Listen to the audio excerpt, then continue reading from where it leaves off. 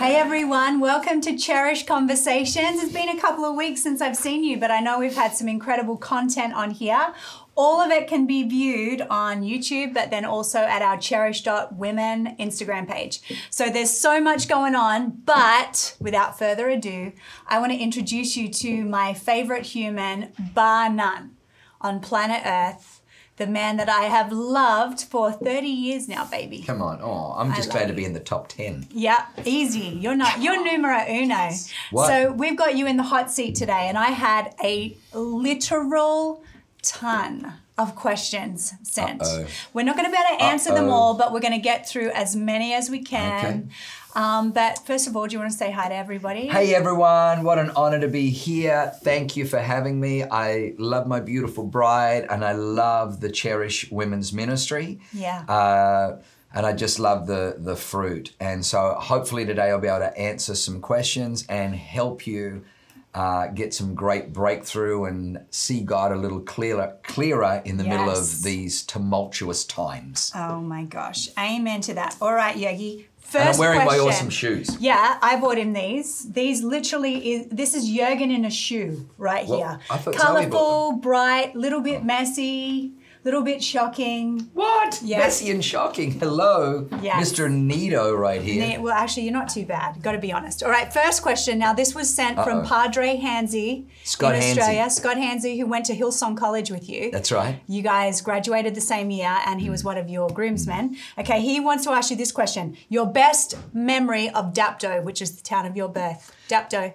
Best memory of Dapto is the kebab stand at the Mobil gas station.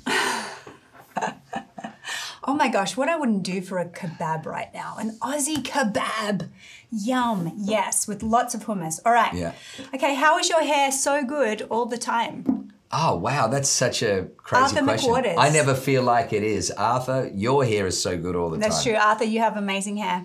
All right. Now that the Rock Bottom Brewery has gone out of business, where is your favorite restaurant? Now, many of you girls, Cherish girls, those who have heard me preach about Rock Bottom Brewery, wasn't my favorite restaurant, but it was the impetus of an incredible revelation God gave me about being ungrateful. Okay. So Yes. Miguel's. Miguel's? Miguel's Cochina. He loves Miguel's. I love Miguel's. If you want to find Jurgen, if you're looking for Jurgen, No, I'm not there. go to Miguel's. Don't He's go having there. a margarita. Here's the thing. Can we talk about the fact that when we go out to eat, date night, Jurgen talks to everyone but me. What? It's true. That's not true. It's like he talks to the waiters and the waitresses. He gets people saved. He invites them to church. In fact, most of the people that we have Because she's invited to already church. saved. It's true, I am. So it's like, let's go out for a nice meal together. No.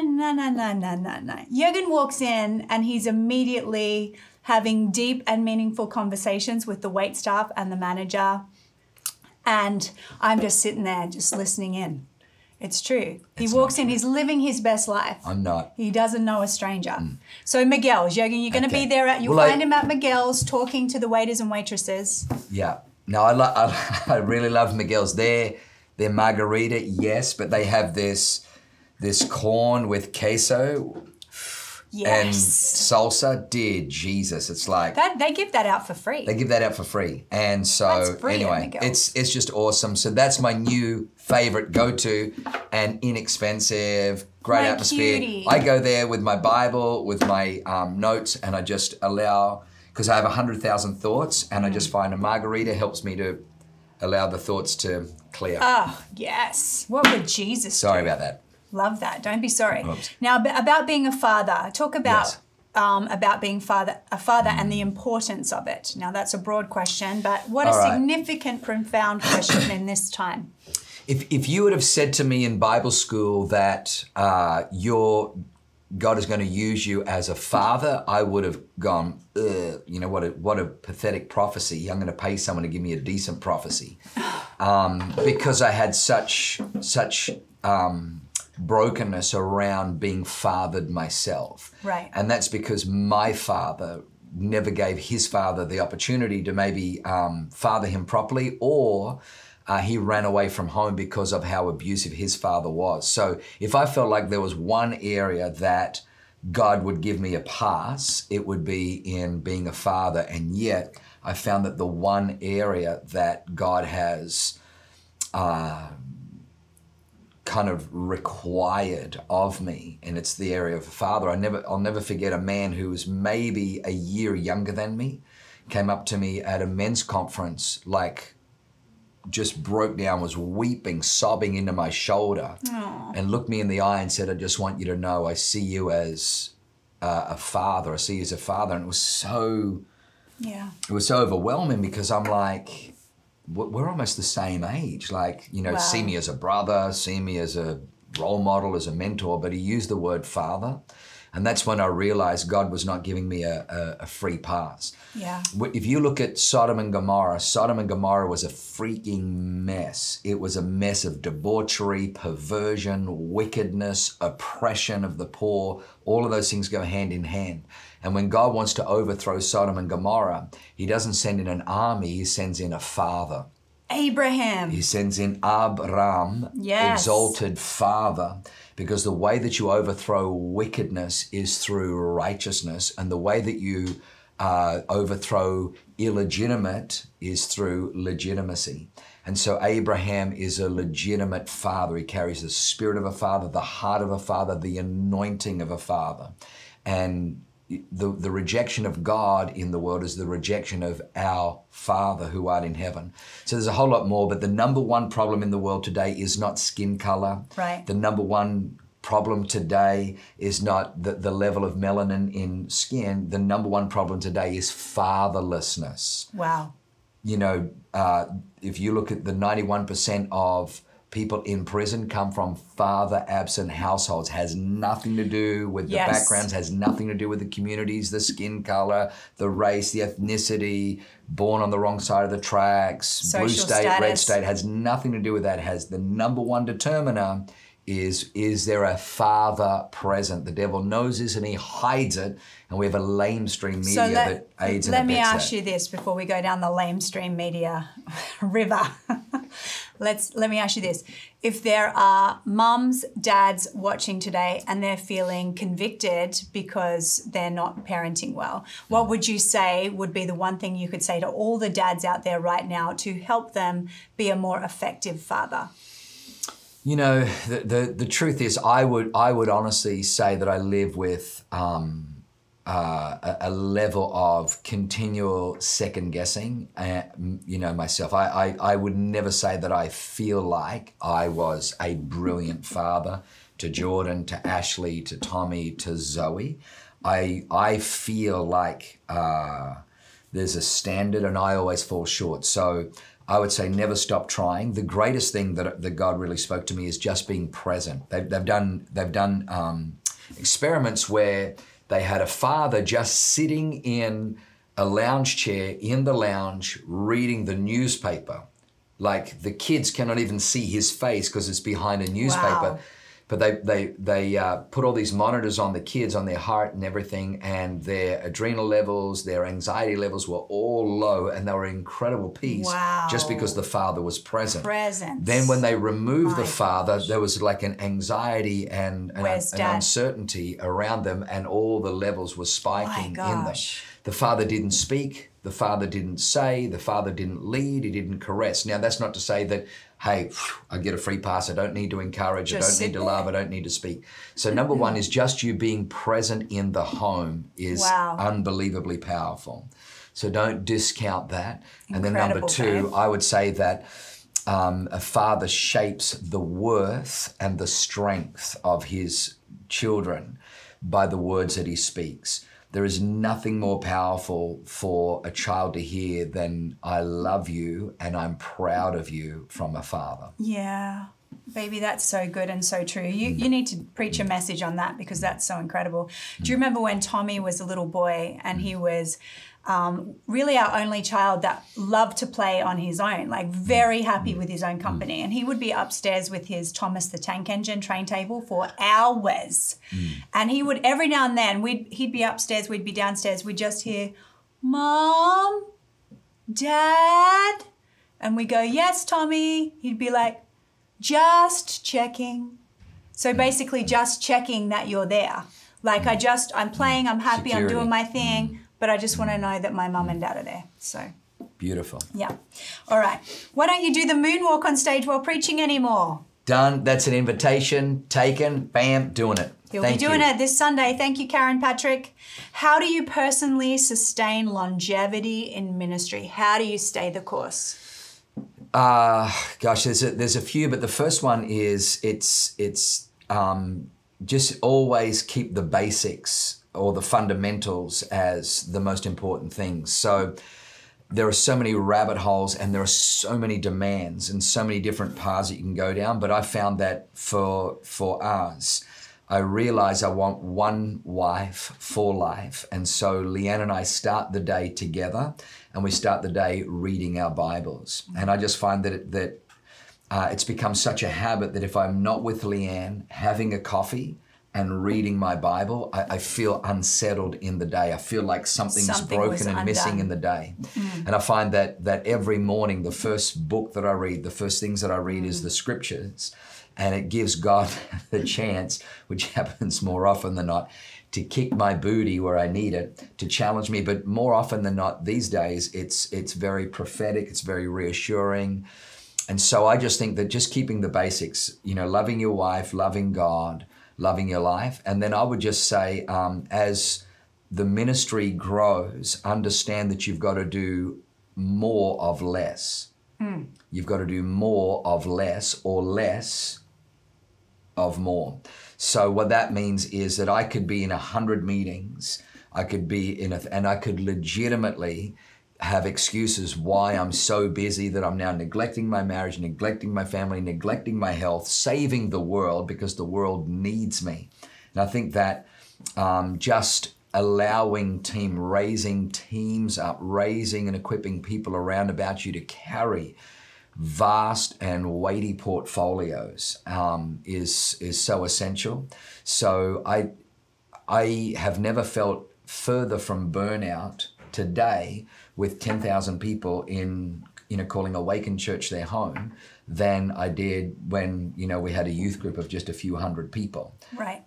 Because of just the lessons learned. So I love surfing, I love exercise, and for my head, because I need to continually be hearing from God, I find that I'm in less meetings, not more meetings. And so, I just think that would be...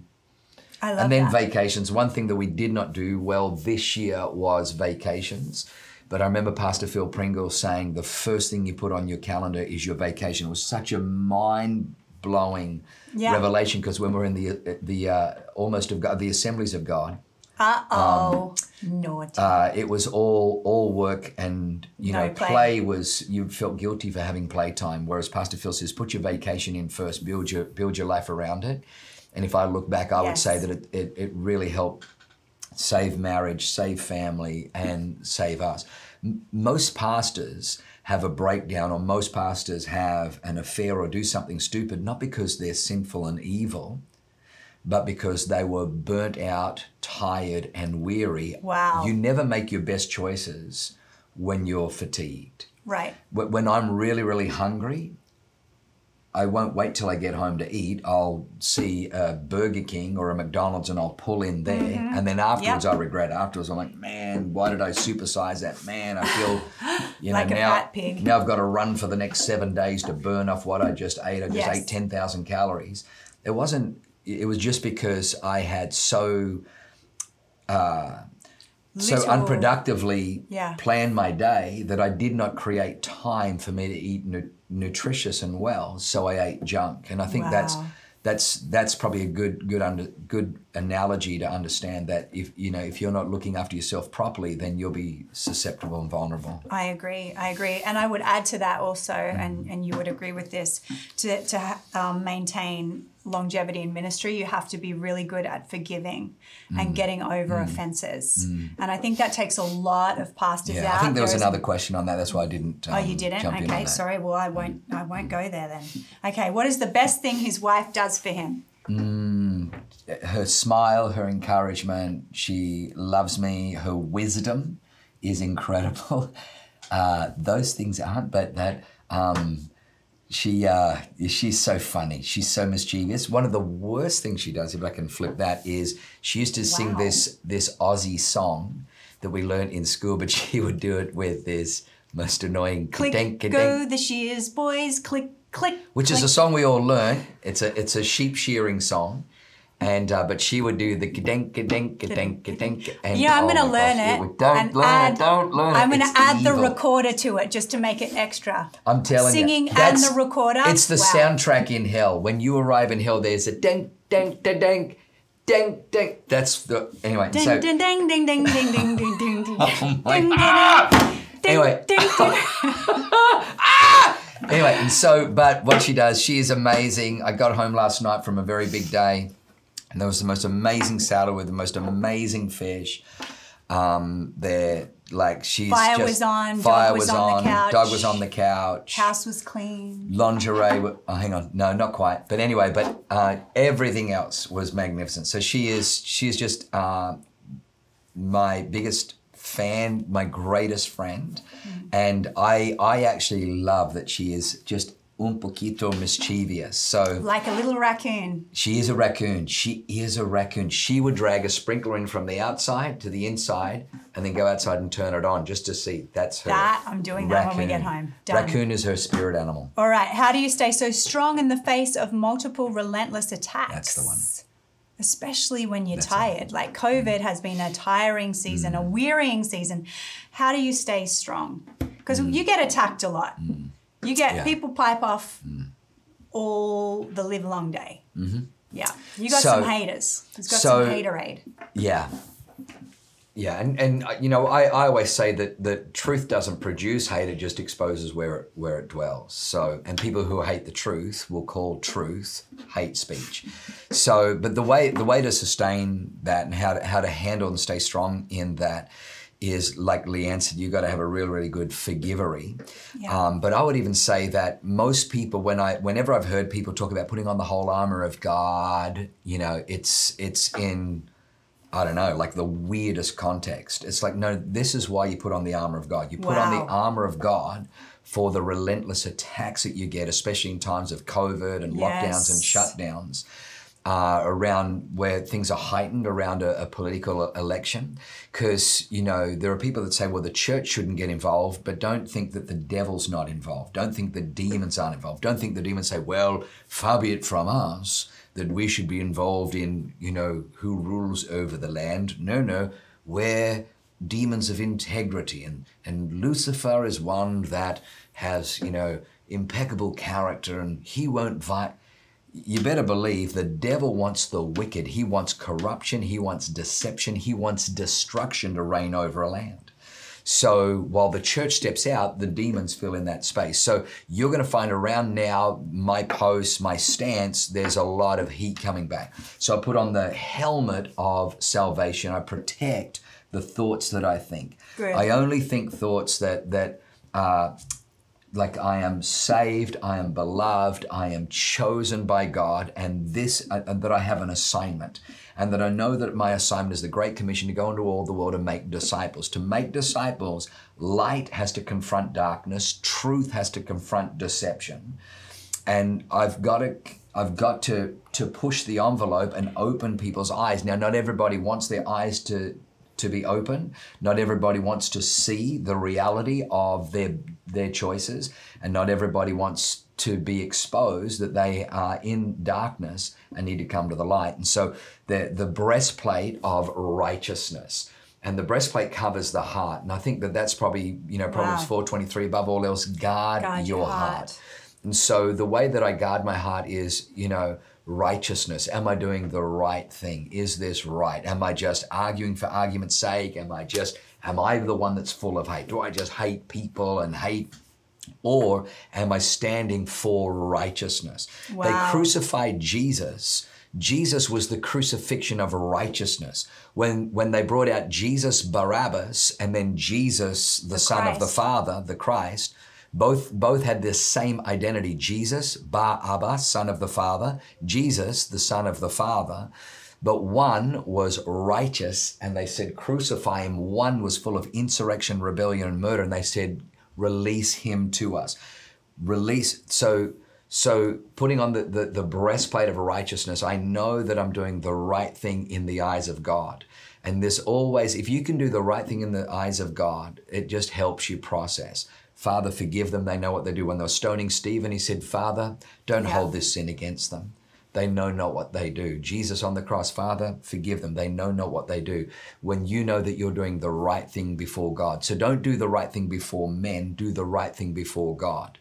And then the men who do the right thing before God will come to your aid. And the men who are doing the wrong things before God will be the ones throwing stones and spears. So you get a lot of people firing back at you on Instagram. What would you tell people who are in a similar situation when they get pushback? Some of it's respectful, but most of your critics are not. No. So how would you respond? Do you ignore them? Do you clap back at them? I have a really good wife, because I think I've done it all wrong. I think I've gone into arguments with look, here's what I found. You can't argue with idiots. And I used to post that, but Leanne said that doesn't help. But it's the truth. It's just a truth. You cannot argue with an idiot. The Bible says, correct a fool, lest he be wise in his own eyes. And then it says, don't correct a fool, lest you share in his follies. So it's kind of like, well, which one is it? It's like it's a contradiction. Wow. And basically what the Bible is saying, look, if you don't say anything, they're going to think they're right. But if you say something, you're in danger of them dragging you into the gutter and fighting you in the gutter, and no matter how it looks, you're going to get mud on you. So what I try to do is I try to assess, is this person asking because they genuinely want to learn, see, perceive, hang on, why are you saying, well, I'm over here? And but usually, unfortunately, it's not. Usually if somebody's hate overrides their love of the truth. And you'll see a theme, and I just want to encourage you, go all the way through, do a study on love of the truth, love of the truth. The Bible says these people perish. These are the people who end up in hell. These are the people who go to a lost eternity. The people who the love of the truth was not in them. Then if you look at Romans 1, the people who became candidates for massive deception, it says, because they did not love the truth, God gave them over. Wow. So what we're seeing right now in our world is people that do not love the truth. And you'll always see the people that don't love the truth, hate springs up. And so for me, it's very, very easy. So a MAGA hat doesn't produce hate, it just reveals where it is. It just reveals who's got it. It just brings it out. And so, I would just say, getting back to the question, don't say nothing to a fool and they think they're wise in their own eyes. Say something and be in danger of, being dragged into the curb. Only respond to people that genuinely want to know. Otherwise, mute, block, delete, whatever. But don't let it get to you. There's so much haterade out there. Yeah. And we're not the party of hate. We're not the people of hate. We don't foster hate, but I will challenge it. Yeah. And I will expose it. I will call it out. Yeah. Because God is love. Yeah. And anybody who hates his brother but says he loves God, and that's one of the things that I've seen these Christians, and I'm like, wow, you have no idea how precarious the position is you're in, because you say you love God, and yet 1 John says anybody who says I love God yet hates his brother, and I'm telling you, this vitriol, you got some haterade in there, is a liar and is not born again and is deceived, has deceived themselves. Yeah. So. It's so true. Very good. What would you say to a cheating husband who has walked away from his family? A cheating husband who has walked away from his family, whatever the devil told you you're going to find, you ain't going to find. Right. And the saddest thing is that the price that you have paid for whatever your new piece of crumpet's going to be like, the price that you have paid, the loss of respect from your children, the loss of the memories with your bride. If you would have weeded the garden of your marriage bed, you wouldn't be looking for greener pastures elsewhere. Every marriage requires the weeding of the gardens, the removing of thorns and thistles and the things that choke the life. And that's why 68% of second marriages end in divorce. Why is that? Because I brought my same jackass ways with me to this new field, and because I didn't weed the last field, I wasn't weeding this field. And I was just here to eat the fruit. No. You got to, any garden requires weeding, requires tendering. I mean, we just finished a landscape project. There's probably not an afternoon I'm not out in my yard pulling out weeds. And I actually enjoy it. I like pulling out weeds. That shouldn't watering, be growing there. Fertilizing, dealing with the gophers. And let me just say that gardens grow best with fertilizer. And you know what fertilizer is, right? It's when the fertilizer hits the fan. And so, fertilizer happens could be a T-shirt. And so you say, oh man, there's so much fertilizer in my marriage. Exactly. God uses fertilizer to make things grow even richer and even better. Wow, how good. So most people run when fertilizer hits the fan, but you need to understand, hey, let's get it off the fan and let's plant it around the things that we want to flourish and grow. Wow. Jurgen, you are so amazing. All right. Well, I'm married to you, Kim. Well, easy question. Quick question. Where is your favorite place to surf in the world? Oh, in the world? Definitely latitude 0 in... Indonesia. Yeah, Indonesia, just off Sumatra. Stunning, beautiful water, fish, reefs, the most perfect waves. Didn't you have a fresh coconut? Yogi went on a fresh boys coconut, trip. yeah, but you got to be careful. You can't stand under coconut trees because the #1 cause of death in that area is falling coconuts. True story. Wow. And I was standing under a coconut tree, and then one of the natives said, "Quick, get away! What are you doing?" I'm like, "What the hell are you talking about?" I'm in the shade, like under coconuts. I'm like, "Crap!" And then literally, I walked away, and then boosh, a big coconut fell. Oh my gosh! Lands on your head, kills you. I got 99 problems and I didn't think coconuts were one of them. Now I know better. Falling coconuts. I'll say. But Governor Newsom says to stay inside in case of falling coconuts. Yeah. And don't sing and worship. That's and right. we need to lock down all the bars. Now, don't give him any ideas. And gyms. He's probably watching and writing that down. That'll be the next thing he sends out from his tower. All right. What can we do as wives to encourage our husbands to not lose faith in a time of uncertainty? Say that again. What can we do as wives to encourage our husbands to not lose faith in times of uncertainty or hardship? Yeah, what does a man need? I think don't underestimate the power of cheerleader. Yeah. You know, he needs more encouragement than what you think. And yet one of the easiest defaults is, so, death and life's in the power of the tongue. So I would say death is nagging and life is cheerleading. And so it's a husband is already overwhelmed. He's already feeling the pressure of there's a loss of income, there's a loss of opportunity because of this frickin' draconian lockdown and the shutdowns and COVID. So he's already carrying a level of stress trying to pay the bills, food on the table, be a provider.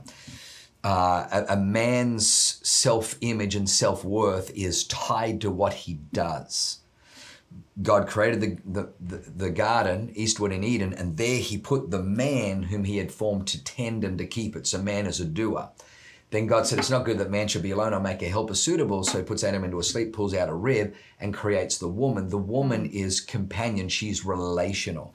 The man is missional. The man is a doer. He gets his worth, his value from what he accomplishes, what he does. A woman gets her worth and her value from relationship. Him listening to her, him taking her out, him asking her questions, him responding to her.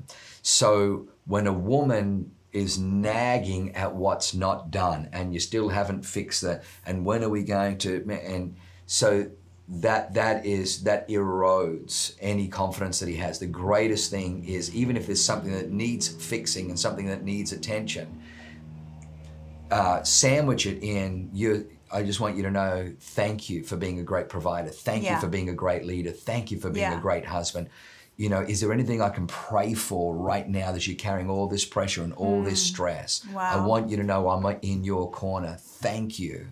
I know that it's on your bucket list. Is there anything I can do to fix the leaking tap? Is there anything I can do to get the lawns mowed? Is there anything I can do to get the fence repaired? Is there anything I can do to replace the light bulb? Like, you are so amazing. Like, encourage him.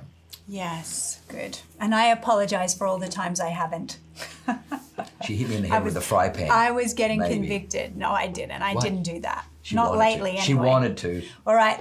We need quicker answers because we have like a minute. Okay. What advice do you have for a woman who is going through an unwanted divorce and she fought with all she had? So we're talking about a discouraged, heartbroken woman here. What could you say to her from a pastor's heart right now, quickly? Oh, golly. You know, I would say don't blame yourself. A marriage requires two people devoted to one another, two people committed to one another. Even God had to write Israel a certificate of divorce, not that he stopped loving her, but she stopped loving him. Wow. And so she moved away from him. And so God had tried everything. He sent prophets, he did everything. And finally he had to write her a certificate of divorce because her heart was no longer there. And I would just say that as you're going through that, run to God. God is a healer of human hearts. It's what he does. The Spirit of the Lord is upon me to preach the good news to the poor, to heal the brokenhearted. Let God heal the brokenhearted, and then understand that God is a God of love and companionship. It's not good that man should be alone. And sometimes one man's trash is another man's treasure. That's right. And you deserve to be treasured. You deserve to be loved. And all I would say is in the next one, if you make it your mission to always minister to your spouse's heart. So my responsibility is the heart of my bride.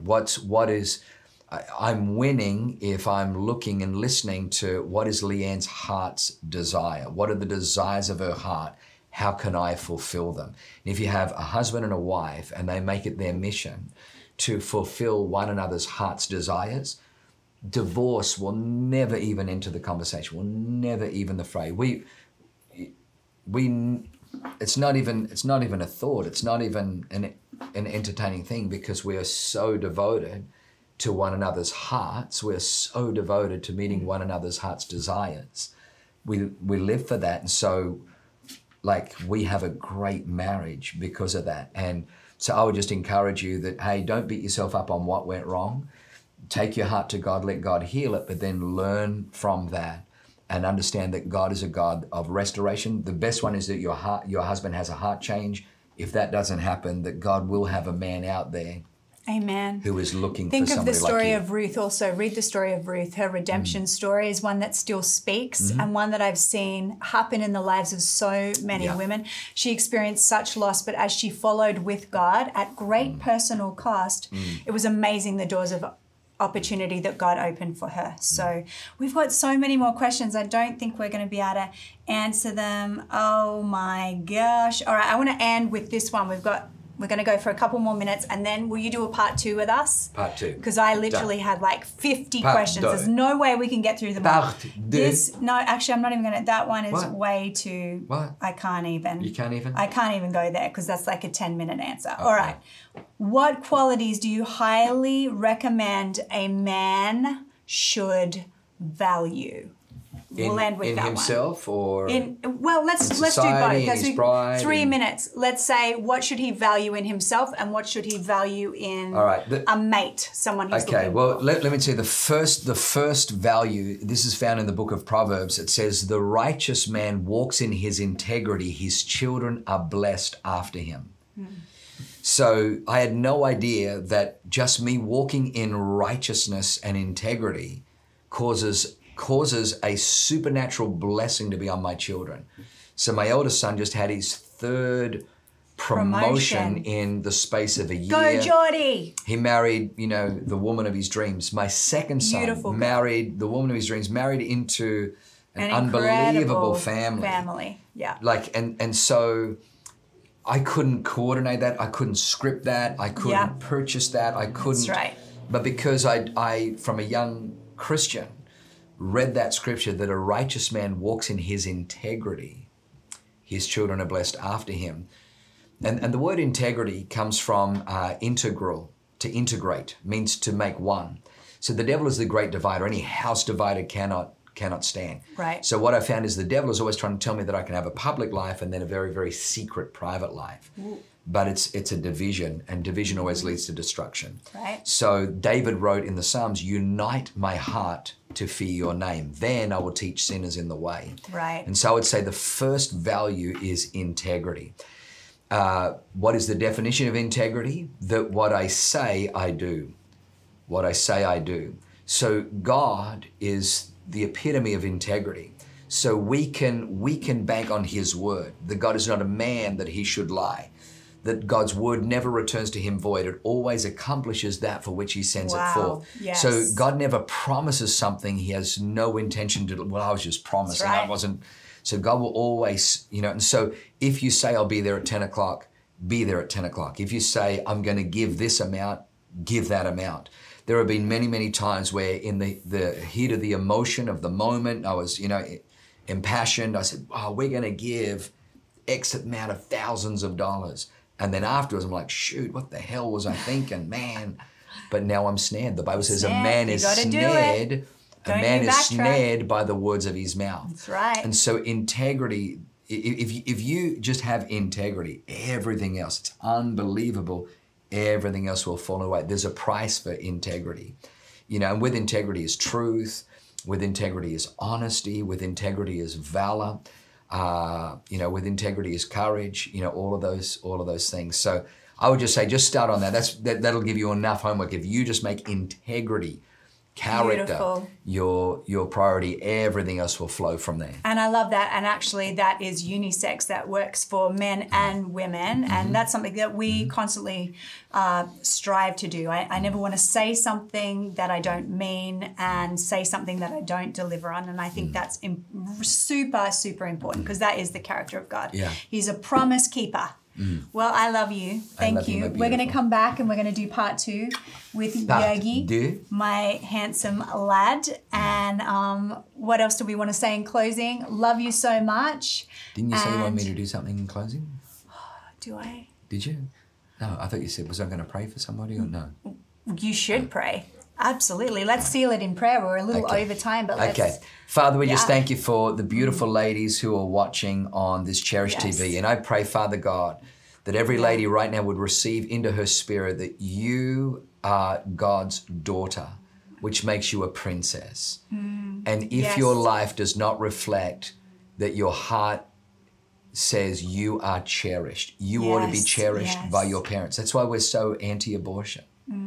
Because abortion is the antithesis of cherishing that gift that is in the womb.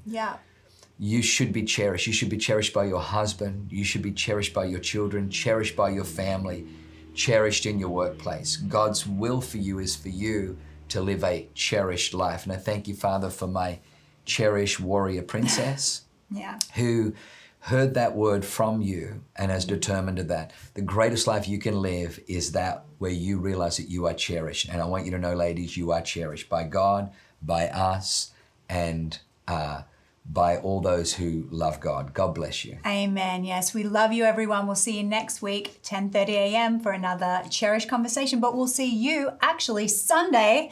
We're opening our new campus in San Marcos. If you're in that area, 9 a.m., 11 a.m., we'd love to see you there. Another Awaken campus in San Diego.